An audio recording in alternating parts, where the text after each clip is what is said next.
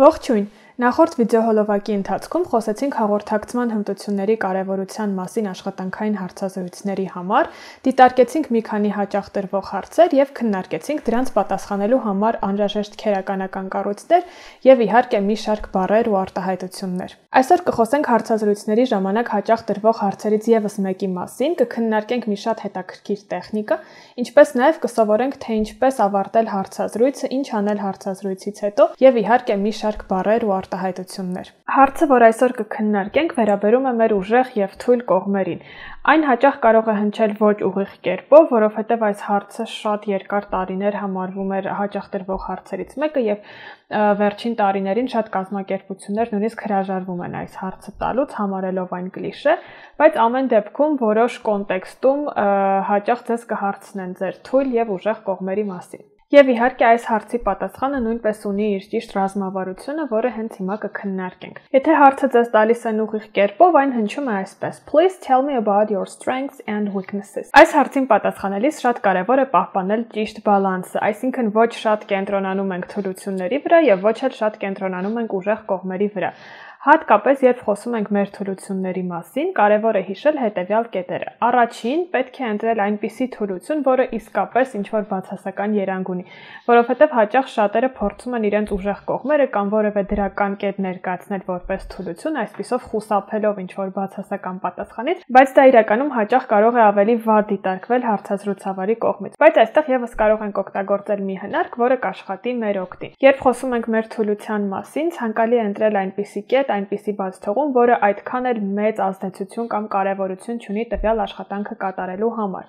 Եվ այդ կետը, այդ թուլությունը նշելուց հետո անպայման ներկայացնում ենք նաև այն հանգամանքը, որ մենք իսկապես շարունակաբար աշխատում ենք այն բարելավելու համար։ Կամ զուգահեռ նշում ենք այդ հանգամանքը կոմպենսացնող մեկ այլ ուժեղ կողմ։ Օրինակ, եթե դուք այդքան էլ լավ չեք տիրապետում որևէ ծրագրի, կարող եք զուգահեռաբար նշել, որ փոխարենը շատ արագ եք սովորում նոր տեխնոլոգիաներ կամ շատ լավ տիրապետում եք դրան շատ մոտ մեկ այլ ծրագրի։ Իսկ եթե ձեր թույլ կողմը վերաբերում է soft հմտություններից որևէ մեկին, օրինակ, գուցե դուք այդքան էլ լավ չեք հանրային ելույթներից կամ հաղորդակցման հմտություններից կամ բանակցություններ վարելուց,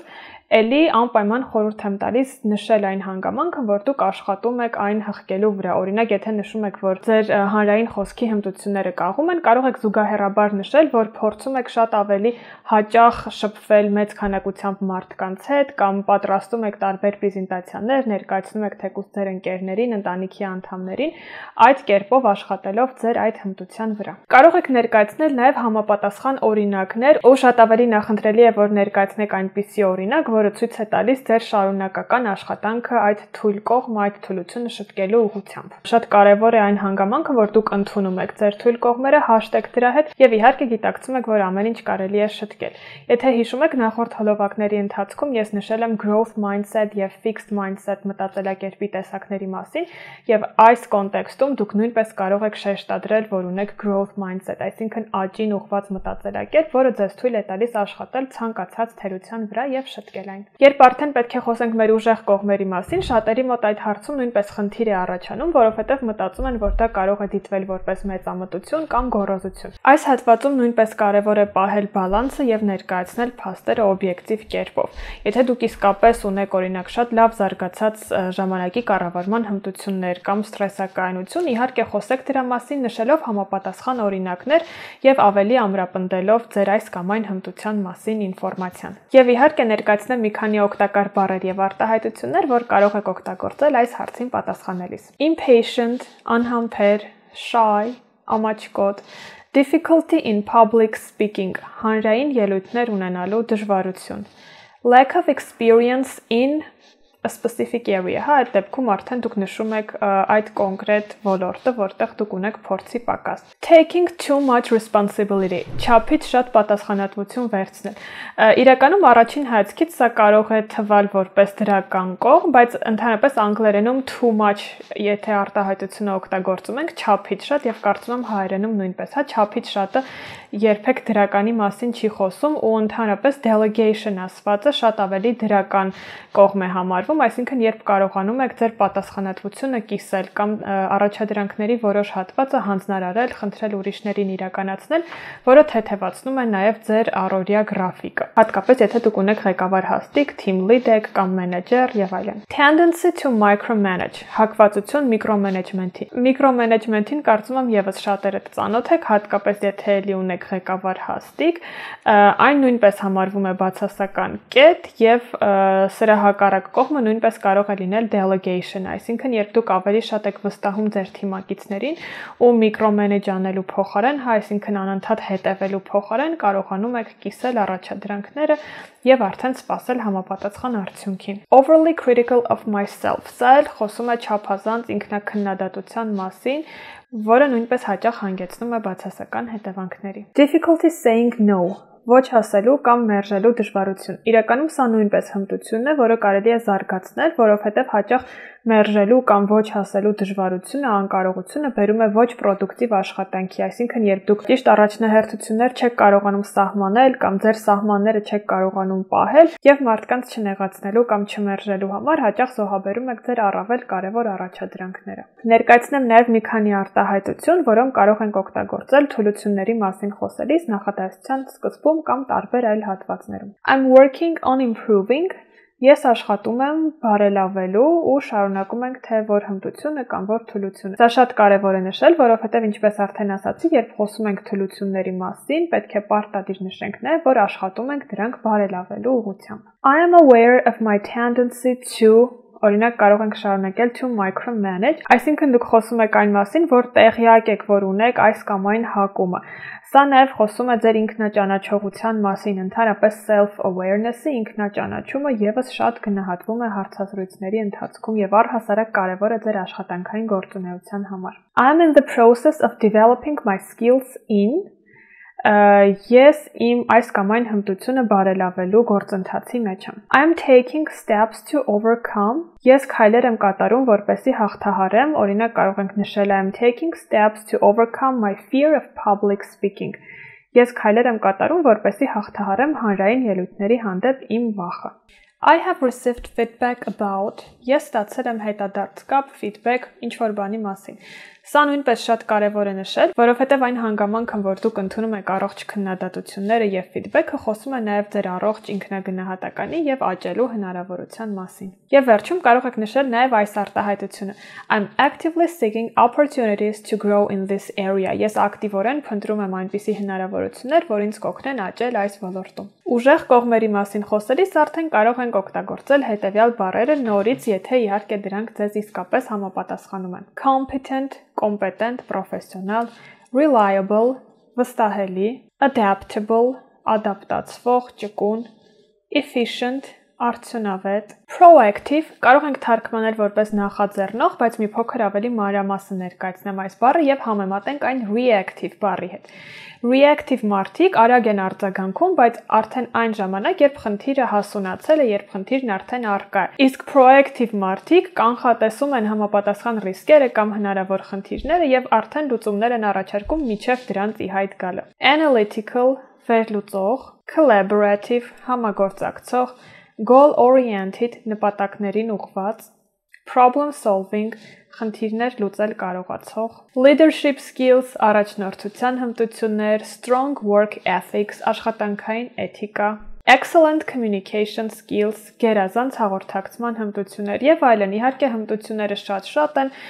ձեր ուժեղ կողմերն էլ կարող են լինել նաեւ տեխնիկական ոլորտում, սրանք ընդհանրապես օրինակներ են, որ կարող եք օգտագործել։ Իհարկե ներկայացնեմ նաև օգտակար արտահայտություններ, որտեղ էլի կարող եք տեղադրել ձեր կողմից ներկայացվող ուժեղ կողմերը կամ հմտությունները։ I excel at Excel նշանակում է գերազանցել, գերազանց հմտություններ ունենալ։ I am proficient in Կրկին ես հմուտ եմ, ես պրոֆեսիոնալ եմ ու հաջորդիվ կնշենք ոլորտը կամ կոնկրետ հմտությունը։ I have a proven track record of. Այս արտահայտության մասին ես նշել եմ եւս մեկ անգամ, որը նշանակում է, որ դուք ունեք հաջող փորձ եւ արդեն կարող եք շարունակել ինքներդ։ I am highly skilled in. Կրկին ես ունեմ զարգացած հմտություններ ու շարունակում ենք։ I am a quick learner. Ես արագ եմ սովորում։ I have a positive attitude. Ես ունեմ դրական վերաբերմունք մոտեցում։ I am self-motivated. Ես ինքնամոտիվացվող եմ, այսինքն կարիք չունեմ արտաքին մոտիվացիայի աղբյուրների։ Իսկ այժմ ներկայացնեմ այն տեխնիկան, որի մասին խոսեցի հոլովակի սկզբում, որը արդյունավետ է ոչ միայն այս հարցի պատասխանը պատրաստելու համար,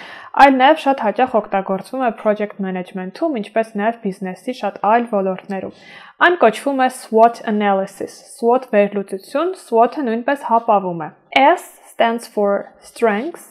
W stands for weaknesses, O stands for opportunities, and T stands for threats. Տեսեք S եւ W տառերը արդեն իսկ ներկայացնում են մեր ուժեղ եւ թույլ կողմերը։ Այսինքն, որպեսզի լավագույն կերպով պատրաստվեք այս հարցին, փորձեք հարցազրույցից առաջ կատարել այս վերլուծությունը։ Այս տեխնիկան կիրառելու համար կարող եք վերցնել թուղթ եւ այն բաժանել 4 մասի կամ նույնը կարող եք անել համակարգչով։ Սկզբում նշում եք ձեր ուժեղ կողմերը, այսինքն դուք ինքներդ փորձում եք վերլուծել ձեր ունեցած փորձը, ձեր ունեցած հմտությունները եւ առանձնացնում եք այն կարևոր ուժեղ կողմերը, որոնք հատկապես ակտուալ են այն հաստիքի համար, որին դուք պատրաստվում եք դիմել։ Եթե դուք ինքներդ չեք կարողանում առանձնացնել այդ կետերը, կարող եք խնդրել ձեր գոլեգաներին, ընկերներին, մենթորներին, ուսուցիչներին, որպեսզի ձեզ օգնեն եւ ֆիդբեք տրամադրեն ձեր ուժեղ կողմերի վերաբերյալ։ Իհարկե շատ ավելի լավ կլինի, որ դուք կատարեք ինքնավերլուծություն, հիշեք ձեր կյանքում հանդիպած դժվար իրավիճակները, հիշեք այն ոլորտները, որտեղ դուք ցույց եք տալիս գերազանց հմտություններ եւ ինչ արժեքներ կարող եք բերել այդ կազմակերպությանը։ Այնուհետև մտածեք ձեր այն կողմերի մասին, որոնք դեռևս ունեն բարելավման կարիք։ Դրանք արդեն կլինեն ձեր թուլությունները։ Այս դեպքում նույնպես կարող եք հաշվի առնել այլ մարդկանց կողմից ստացված առողջ քննադատությունները կամ կոնստրուկտիվ ֆիդբեքը։ Հաջորդ երկու կետերը, հնարավորությունները եւ սպառնալիքները իրականում ուղղակի կերպով չեն առնչվում այս հարցի հետ, բայց ելի շատ օգտակար կլինի, երբ դուք դիտարկեք արտաքին հնարավորությունները, որոնք կապված են այդ աշխատանքի հետ, որոնք ձեզ կարող են օգնել նաեւ զարգանալ եւ ավելի կատարելագործվել։ Հարցին նախապատրաստվելու համար այս բաժինը կարող եք օգտագործել նաեւ այն տեսանկյունից, որ կնշեք, թե ինչ արտաքին հանգամանքներ կան, որ կարող են ձեզ օգնել բարելավել կամ կատարելագործել ձեր հմտությունները։ Իսկ հաջորդ բաժնում, որը վերաբերում է արդեն սպառնալիքներին, threats, կարող եք նշել այն արտաքին հանգամանքները կամ հնարավոր խոչընդոտները, որ ձեզ կարող են խանգարել կատարելագործվել կամ բարելավել ձեր հմտությունները։ Ինչպես նաև կարող եք նշել այն կետերը, որտեղ ձեր հմտությունները կարող են խանգարել, այսինքն եթե չբարելավեք ձեր այս կամ այն ունակությունը, ինչ հետևանքներ այն կարող է ունենալ ձեր ապագա աշխատանքի վրա։ Սա ձեզ կօգնի շատ ավելի հստակ պատկերացնել, թե որ ուղղությամբ կարող եք շարունակել ձեր ինքնակատարելագործումը, ինչպես նաև կկարողանաք գտնել կապը ինքնակատարելագործվելու եւ աշխատանքն ավելի արդյունավետ կատարելու միջև։ Այժմ խոսենք նաև հարցազրույցի վերջին հատվածի մասին, ինչպես արդյունավետ կերպով ավարտել հարցազրույցը եւ ինչպես հարցեր ուղղել։ Երբ հարցազրույցը արդեն մոտենում է ավարտին, շատ կարեւոր է շնորհակալություն հայտնել այդ հնարավորության համար եւ ընդգծել ձեր հետաքրքրվածությունը եւս մեկ անգամ։ Ու իհարկե հարցազրույցավարը ձեզ նաև կհարցնի, թե արդյոք դուք ունեք հարցեր ուղղված իրեն, եւ սա շատ լավ հնարավորություն է, որը պետք չէ բաց թողնել։ Շատ հաճախ մասնակիցները ասում են, որ ոչ իրենք հարցեր չունեն եւ ներկայացվածն արդեն բավարար էր, բայց իրականում սա այդքան էլ լավ մոտեցում չէ։ Այժմ քննարկենք, թե ինչ արտահայտություններ կարող եք օգտագործել ձեր հարցերը ձևակերպելիս եւ հարցազրույցն ավարտելիս։ Հետեւյալ արտահայտության միջոցով կարող ենք շնորհակալություն հայտնել հնարավորության համար։ Thank you so much for the opportunity to interview with your company. I truly appreciate the chance to learn more about the role and the company. And I'm even more excited about the opportunity now. Իսկ հաջորդ արտահայտության շնորհիվ եւս մեկ անգամ կարող ենք վերահաստատել մեր հետաքրքրվածությունը։ After our discussion today, I'm confident that this role aligns perfectly with my skills and career goals, and I'm genuinely excited about the possibility of contributing to the success of your team. Սրանք իհարկե ընդհանրապես օրինակներ էին, որ կարող եք փոփոխել եւ օգտագործել ձեզ ավելի հարմար տարբերակով։ Եվ իհարկե, ինչպես արդեն նշեցի, շատ կարեւոր է նաեւ ճիշտ հարցեր տալը, որը եւս մեկ անգամ վերահաստատում է ձեր հետաքրքրվածությունը եւ համապատասխանությունը այդ հաստիքին։